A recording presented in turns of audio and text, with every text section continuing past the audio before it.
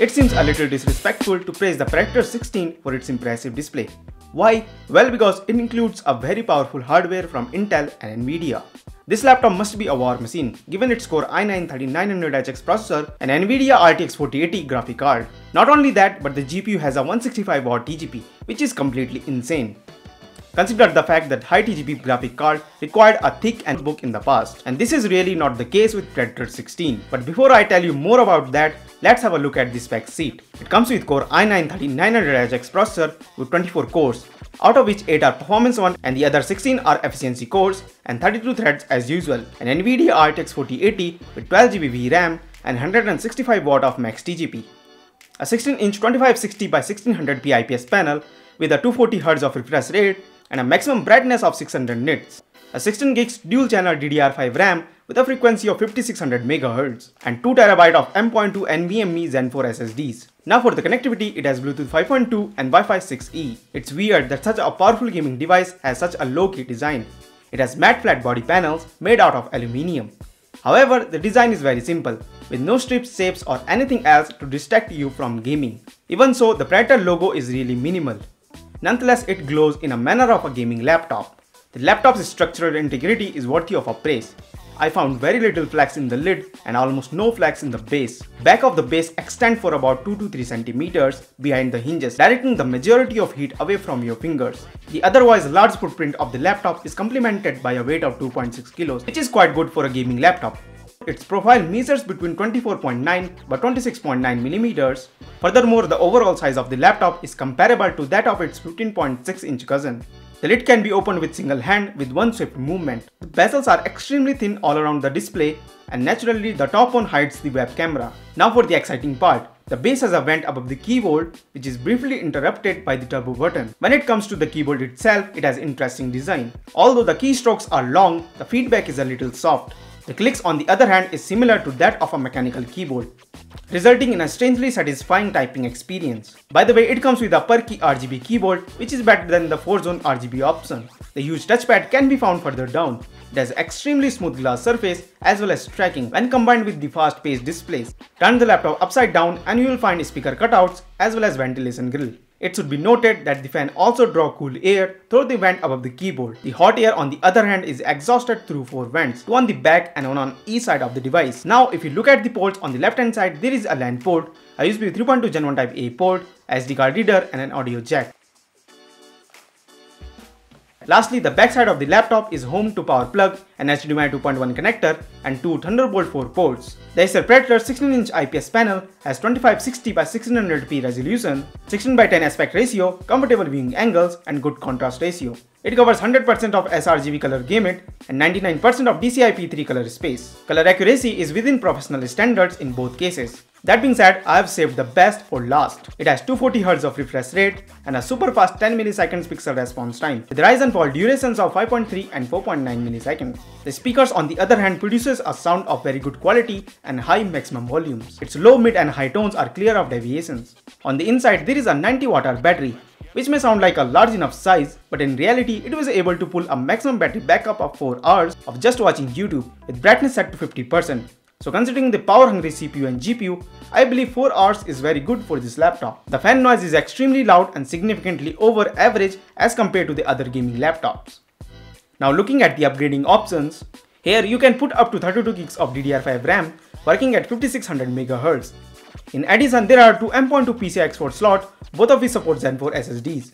The cooling comprises a total of 5 heat pipes connecting to the 4 heat sinks.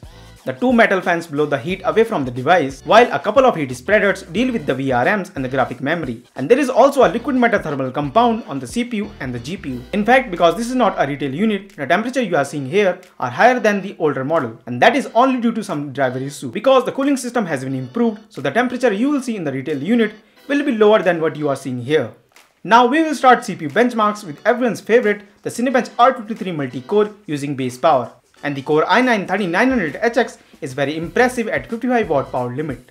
The addition of 8 more E-cores relative to 12900HX does boost the multi-core performance substantially at same power levels, giving us a 46% higher scores in this workload.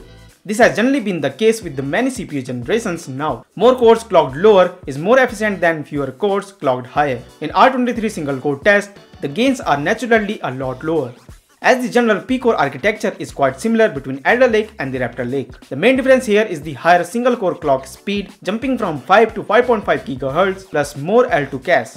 This continues to give Intel a very strong lead in single-core performance as compared to the AMD 6000 series. Although AMD is about to launch the 7000 laptop CPUs shortly. Here the 13900HX in blended 3.3 classroom again ended up 45% faster than the 12900HX, which is a great result thanks to additional 8 E-cores. MATLAB is a short burst workload that is very memory and single-threaded sensitive, while the 13900HX is the fastest CPU that I have tested so far in this benchmark.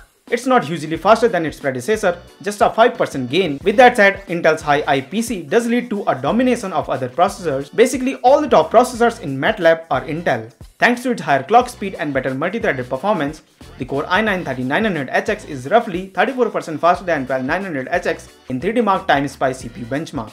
You will notice substantial improvement in the apps that uses DirectX 12 API. The 900HX was quite impressive in FL Studio, importing a track 33% faster than the Core i9-12900HX, which was surprisingly weak in this workload using base power. The important aspect of this improvement is that Intel is finally able to outperform AMD with its Raptor Lake processors. The combination of the Core i9-13900HX and NVIDIA RTX 4080 wasn't as advantageous in Premiere Pro as expected. Looking at the overall score, the new flagship Contender was just 6% faster than our previous leader, though this was affected by a slightly lower live playback performance. Adobe Photoshop is a very single-threaded benchmark. I actually didn't see any performance difference between the 13900HX and 12900HX, which was a bit of a surprise.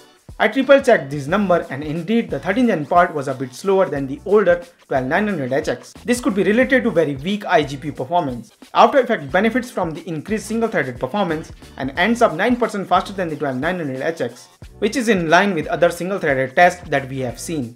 Now comes the second most exciting section of this video, the gaming benchmarks. I have compared the 165W RTX 4080 with the 3080 from the previous year to help you understand how much the 4000 series performance has been improved and whether an upgrade is actually worthwhile.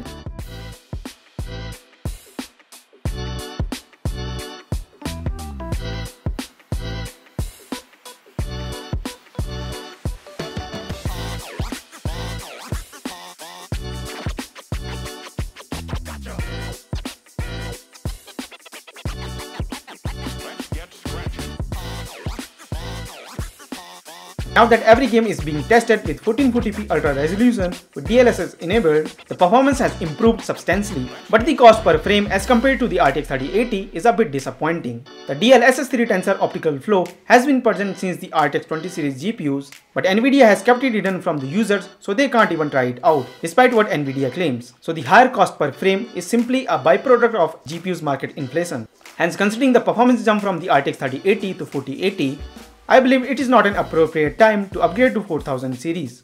But if you are dead set on an upgrade and money is not an issue, so if you are willing to bid on the Predator Helios 16, which is a great gaming machine by the way, even only on the performance figures. Plus I expect the retail version to be fantastic on cooling due to the use of liquid metal thermal compound and the crazy volume of air it two fans can move. Now when this laptop will be available, I will put the best buying link in the description box down below, so you can check them out. So that's it for the video. Thanks for watching. If you are new to the channel and like my content, then do subscribe. I will see you in the next video. Till then, bye bye.